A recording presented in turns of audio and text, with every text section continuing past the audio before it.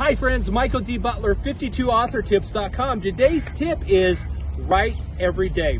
You know, just like going to the gym, you've got to do it every day. And if you want to knock your book out in a timely manner to change the world and create a movement, you want to get laser focused like the eye right here. See this? It's like a Ferris wheel. In London, it's called the London Eye.